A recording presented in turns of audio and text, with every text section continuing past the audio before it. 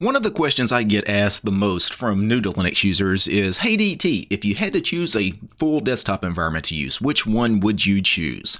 And this is a little weird for me because I've never used full desktop environments. I've always been a standalone window manager user. Even when I switched to Linux on the desktop back in 2008, I always gravitated toward using standalone window managers and making my own desktop environment, picking different components and putting it all together. So I've never been a GNOME user, a Plasma user, XFCE user, anything like that. But of course, I have tried them out by installing various distributions to play with in virtual machines and on friends and family computers, right? I've installed Linux dozens of times on other people's machines, and I will say that the desktop environment that fit my workflow the most, the one that I really enjoyed using, like I could see myself happily living in this desktop environment forever, was the old Ubuntu Unity desktop environment. It really made sense to me. And I was kind of sad when Canonical and Ubuntu dropped the Unity desktop environment, but just because they quit using it, and it's all free and open source software, people can still keep developing that, and that's exactly what's going on. There's actually a 12-year-old kid that has kept this thing alive and keeps getting updates, and not only is he working on Unity, this kid makes his own Ubuntu flavor called Ubuntu Unity, and they had a recent release, Ubuntu Unity 2204, and that's what I'm going to take a look at today. So let me switch over to my desktop here, and I've spun up a virtual machine here to try out Ubuntu Unity. I'm going to run through a quick installation here, so I'm just going to go ahead and boot into the live environment. I really like the artwork, the logo and everything. I think that's very slick.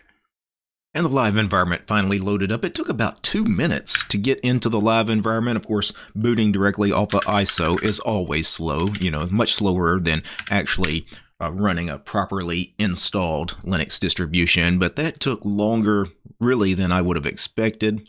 Let me go ahead and change the screen resolution here to 1920 by 1080. Keep this configuration, although it's not going to remember it when I reboot because, again, this is the live environment.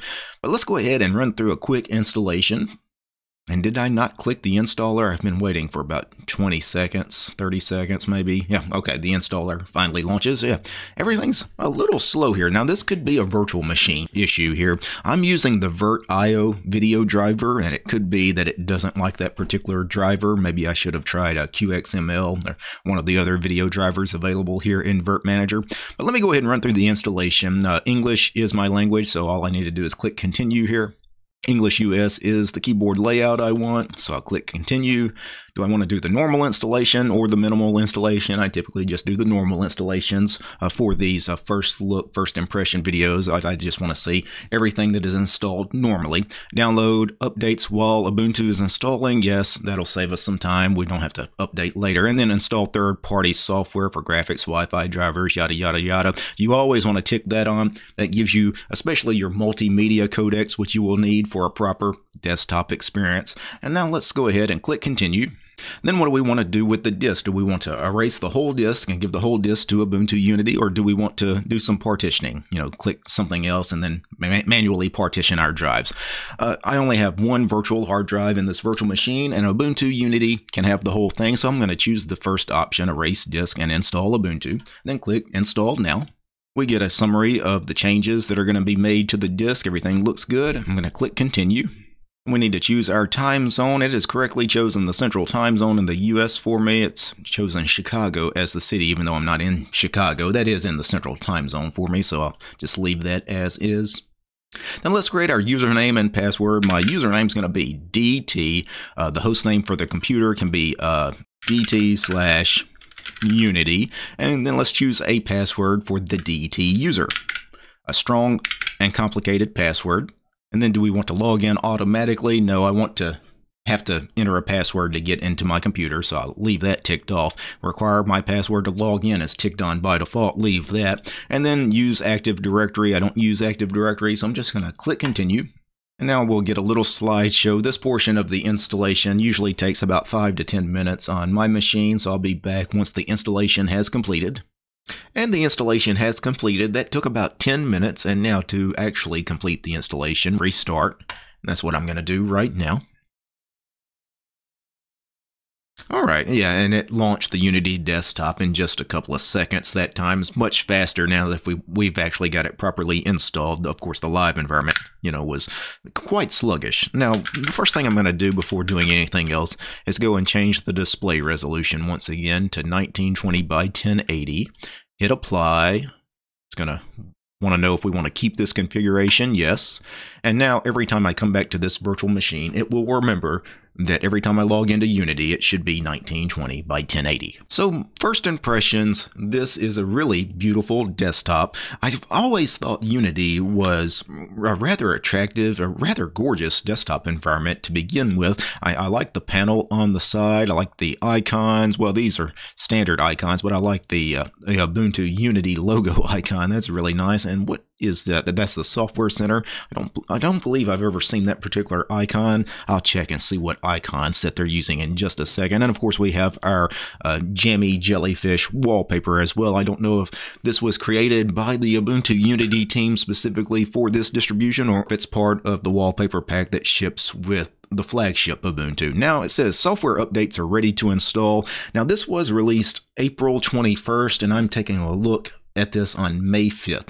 So, I mean, that's 2 weeks worth of updates. I'm going to go ahead and take the update, and if I click OK, by default, it's going to launch the Software Center, and it's going to tell me everything that could be updated. And of course, Firefox has an update. You would expect your web browser to be updated often for security reasons, and I believe they are using the Snap version of Firefox. I'll take a look at that in just a second just to verify, but I'm going to go ahead and do update all and give it our strong and complicated sudo password.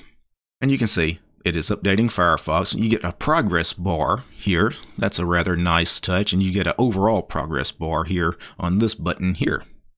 They definitely have snaps on the system. I mentioned Firefox was probably a snap. I was going to verify that, but they have the Snap Store installed. So they definitely have snaps enabled by default. I notice we have these application updates, which are updating right now, but then we also have requires restart, OS updates, the screenshot tool, Shotwell. I don't know why the screenshot tool and Shotwell require rebooting after the update, but let's go ahead and, although I don't know if it actually updated anything, or maybe it's going to update during the reboot process. No, it just takes us right back to the login manager. So I don't think it actually updated those programs that it said it would update. Let me launch the Software Center again. And I've been waiting for about 15-20 seconds. It says it's loading updates. So I'm assuming it's maybe doing a sync of the repositories or something, but it's taking a little bit of time here. This is one of what I consider the disadvantages sometimes of using these graphical applications, where if I was doing an update at the terminal, the terminal would actually give me some information about what's going on, because right now I don't know if it's still actually running an update or if this program has crashed or what's really going on. But I usually don't use the graphical software center, and I figured I would actually use it this time just to change things up on the video. All right, so it finally, that took like a minute, whatever it was doing. But yeah, I still have these updates. Maybe I have to do them one at a time.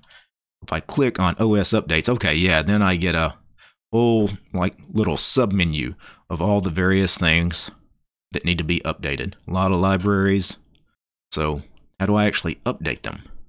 I thought restart and update would have taken care of them, but in this little pop-up window, there's nothing to do here unless I click on them one at a time, but no, there's nothing to do even for that. Yeah, I'm just not sure how to use this. This is actually confusing. It would be simpler to do this at the terminal, I think. So let me do Control-Alt-T to bring up a terminal. That's how you bring up a terminal in Ubuntu and Ubuntu-based distributions. And then let me zoom in here, and let's just do a sudo apt update and sudo apt upgrade. And you see the following packages will be updated, base files and the various libraries that we saw in that pop-up window, but I didn't really have a way to update them. At least I didn't see in the GUI, but at the terminal, it's a simple yes or no question. Do you want to update them? And they get updated. All right, so we have all of those installed and updated. Now, let me run a snap list just to verify that snaps are installed and that we have a few already installed on the system.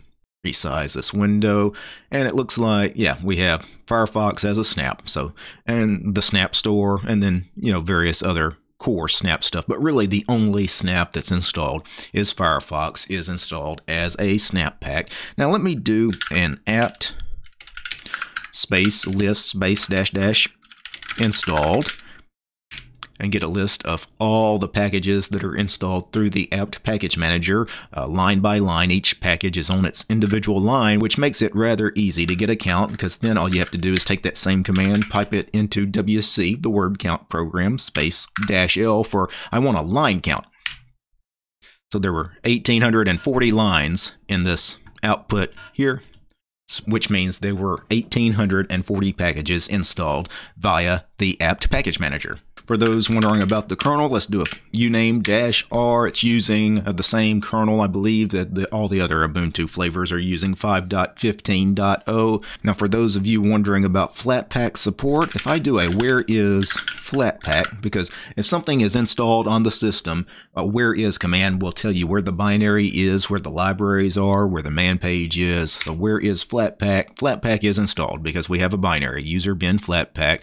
And then we have the man page and user share man, yada, yada, yada. So Flatpak is installed. Are there actually any Flatpaks installed, like individual Flatpaks? Let's do a Flatpak list.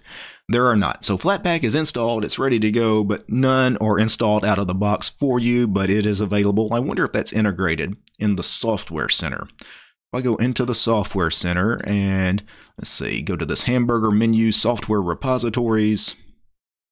And it took about 10-15 seconds for that window to come up, software repositories. Let's see, other software. No, that's not it. Updates, authentication, additional drivers. This is where you would get your proprietary video drivers, Wi-Fi drivers, things like that. And where is... So Flatpak is installed, but I guess they haven't actually added a FlatHub as a repository. Yeah, I thought I would see some kind of checkbox or something for the FlatHub repository. Let me just close this window and let me just search for something I know is available as a Flatpak. So if I search for Discord is proprietary software, so it's not going to be in the standard Debian repositories. It's not going to be available through apt install, right? But Discord being proprietary software, you can package it in these third-party repositories for snaps, Flatpaks. So if I click on Discord, we have an install button, but it should tell me somewhere where is it actually getting it from, what repository. Ah, right here, source, FlatHub. So FlatHub is enabled.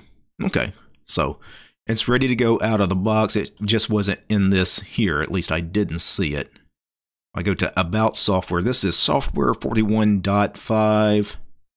Of course, that is the GNOME Software Center.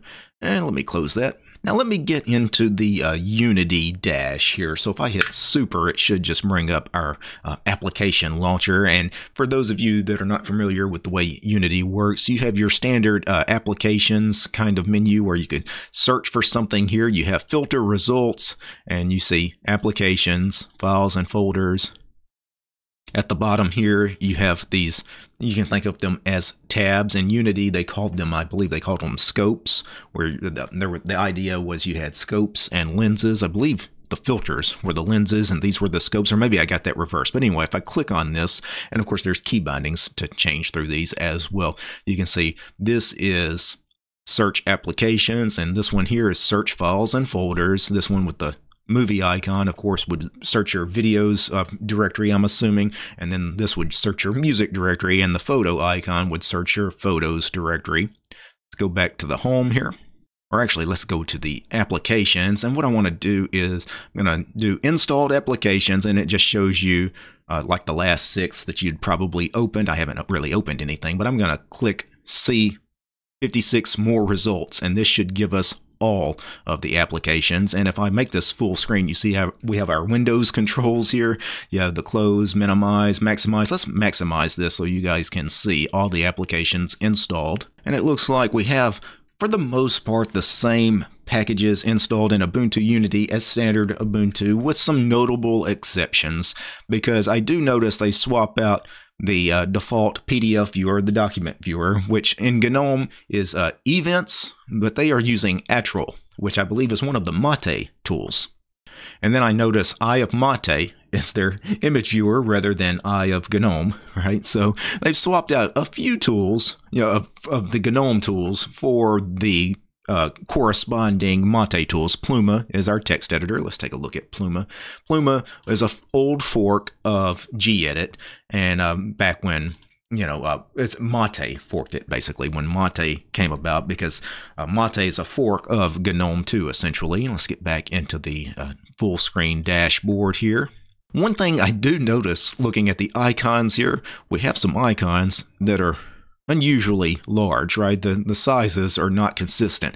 And I notice one of them is Firefox. Firefox being installed as a snap. I'm assuming the snap packages installed are causing that issue there.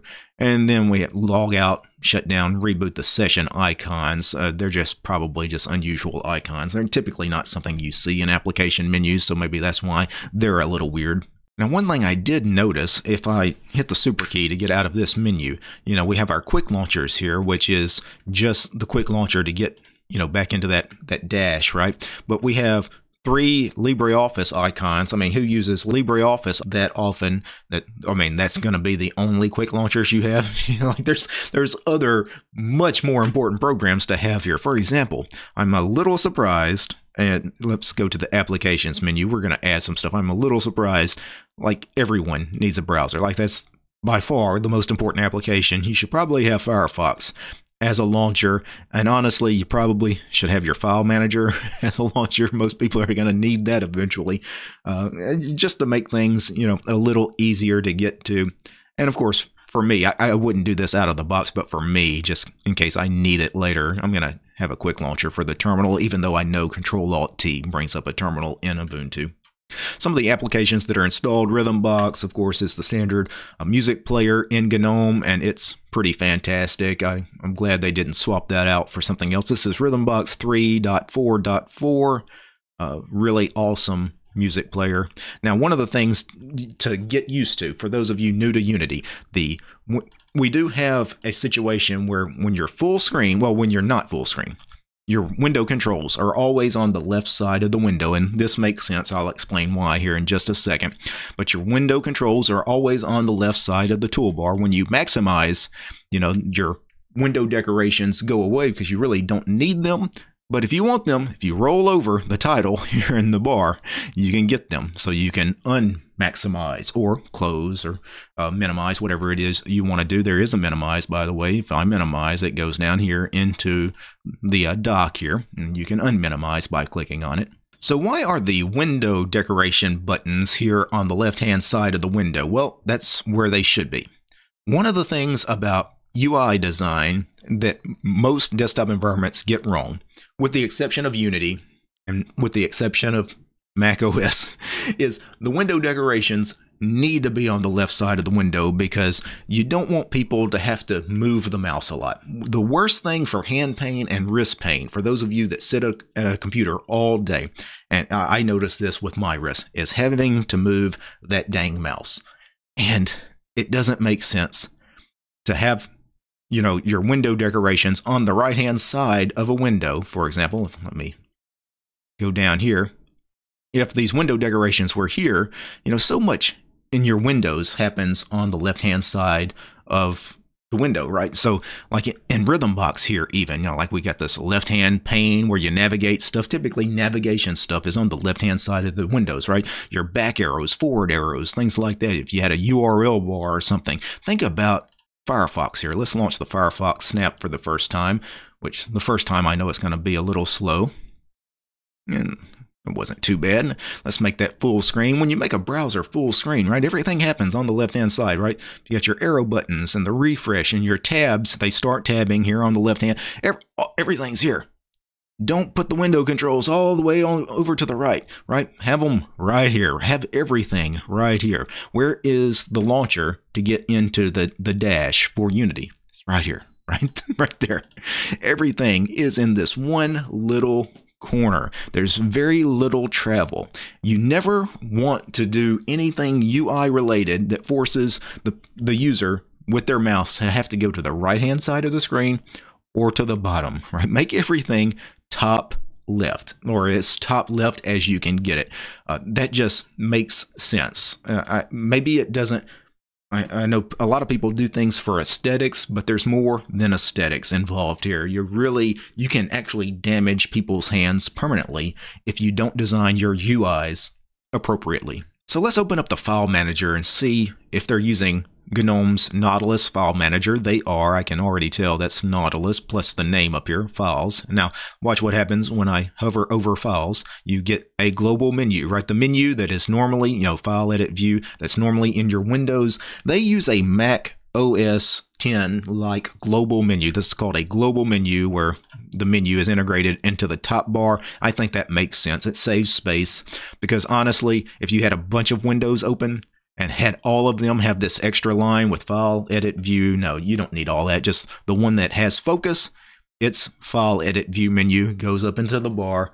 Makes a lot of sense. Most people have their windows full screen. Any window they're working in, they typically have it full screen, or they have them in a grid where, you snap to one side. Well, that didn't quite work in this VM, but it should snap if I release it correctly. Maybe I have the terminal here, and let's see if I can snap that. So, you've got the terminal menu here, and then if I go over to home into the file manager, that's its menu. And I think that is the smart way to do this. Now let me go back into the global menu here for Nautilus and see what version they're using. That's not Nautilus, that's Nemo. So that is Nemo 5.2.4. And the reason I thought that was Nautilus is because Nemo is kind of a fork of an older version of Nautilus. That's why they look so similar. But this is Nemo, so another Mate application, right? So they've swapped out many things for the Mate applications rather than the GNOME applications. And Nemo is one of those choices I think makes sense, because honestly, Nautilus isn't a great file manager. Nemo is actually a better choice. As far as some of the other choices they made, like the PDF viewer and the image viewer, I mean, one is as good as the other. Pluma versus gedit, yeah, they're all about the same. But I do appreciate that they swapped out Nautilus for Nemo. I think that's a smart decision. Now let me hit super, and I know there is a tweak tool, Unity tweak. So let me go ahead and open this. And this is kind of like our control panel here. If I made that full screen, you can't make it full screen. It's got a fixed position, so double clicking on it doesn't do anything. And then let's go into the Unity subsection, because I think most people probably will be a little put off by how big the launcher is by default. Now, in the older versions of Unity, or the versions that are not part of the Ubuntu Unity Remix distribution we're looking at, this actually used to be much bigger. They used to have a default icon size of 64, and now they're using 48, which I think makes a lot of sense. Honestly, I'd drop that down to about 32, I think. For me personally, auto hide is turned off by default, but if you want to, you can tick that on. Auto hide means when the window is over here, this panel should disappear, but it is not doing that. Maybe we haven't saved this yet, because the icon size did not change either. Let's see. There's no button to save. Maybe just leaving all of that. Maybe it'll change when I close out. No? So that actually did not do what I thought it was going to do. See, does it remember our choices? Yeah. Icon size 32, but that is definitely bigger than 32. And it's definitely not auto hiding. If it auto hide means when the window gets on the panel should go away, right? So it doesn't cover up our window we're working in. I wonder if it would remember it if I logged out and logged back in. So let's do a log out. When I log out and log back in, it's still the same 48 pixel wide bar instead of the 32 pixel wide bar. So I don't know. Maybe this isn't the launcher. Maybe this is the panel. The panel menu visible. No, because it's talking about menus. They're talking about this here. I don't want to really play with that. I wanted this launcher. Left side launcher, top left. We have a transparency level. Let's see if adjusting that does anything. It's hard to tell with this wallpaper. Can't tell if it actually does anything or not. Let's change the wallpaper. I'm going to right click, change desktop background. Let's pick a busier wallpaper, something that's got a lot going on. Here, let's just pick this nature photograph because I'll be able to see the grass and all from the transparency when I make this thing fully transparent. Or is that fully opaque? I think that's fully opaque. Let's make it fully transparent. Still nothing going on. I'm assuming this is a compositing problem. And again, it could be a VM problem, could just be the driver, the video driver I'm using in the VM, but it doesn't look like, really it doesn't look like anything I'm doing in the Unity tweak tool is working. So I'm not sure. Let me launch it with the terminal. So let me show you how to debug something, or at least get an idea of what's going on. If you run something from the terminal, you know, you'll actually get some error messages, hopefully, when things are going wrong. So, changing all of that. I've changed a lot of stuff. Color based on wallpaper, yada, yada, yada. Auto hide. I had changed auto hide before, and it went back to the default setting. Restore defaults just goes back to the default settings. I don't want to do that. Yeah, I don't know why this isn't changing. It doesn't look like the tweak tool, at least the launcher, doesn't look like it's doing anything. Let's see. Transparency level for the panel. This is the top panel. Yeah, and the transparency is not working for it either. I wouldn't expect it to. Date and time, 12-hour time and 24-hour time. I actually like 24-hour time, which is what it's set to, so that's fine. Includes seconds. Let's see. Yeah, that changes. So something's working here, but for whatever reason, the launcher here, I don't know why the launcher, I don't know why none of this is being respected. Yeah, I'm a little concerned about that because the transparency issue, I can understand that's a video driver issue, but just being able to change the size of the panel and also toggling on auto hide, that has nothing to do with the video driver. That stuff should just work. So maybe there are some other settings managers for this. Let's go into the standard system settings tool, you know, like your GNOME system settings tool. Let's see. And this is the wallpaper, and this is the standard wallpaper pack from Ubuntu. It looks like it does have some extra stuff because I don't think I've seen some of these really colorful jellyfish. Now, those are kind of neat wallpapers, a little bit too busy, a little too colorful for me. Got a little bit too much going on.